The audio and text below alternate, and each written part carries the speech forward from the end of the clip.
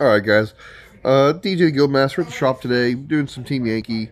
The Caveman or Wolfman and the Killer back playing a 100-point game. Kind of practicing list for Tanksgiving event.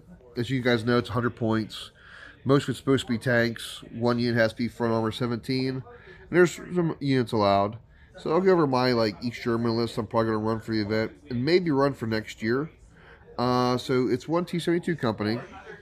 So one command, two groups of six T-72s, and yes, those are resin. I ended up selling a lot of my old Glory guys on eBay. Uh, but two groups of six with mine plows. Also in that formation is five T-72Bs.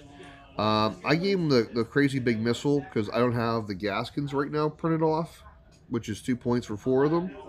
Also in that formation is a set of Carnations, four BDRP2s, and a group of Shulkas.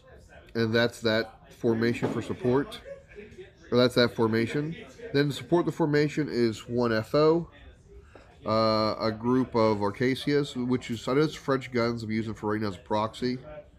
A group of Hales, and then to round it all off, a small group of BDRT 60 infantry. That is supposed to be a grenade launcher base. Just something really quick. I know I can probably find a few points and do some BMP one guys. Actually, I just threw something together real quick. So yeah, that's 100 points. Because most of it's like tanks. So there is literally 13. There's 18 tanks.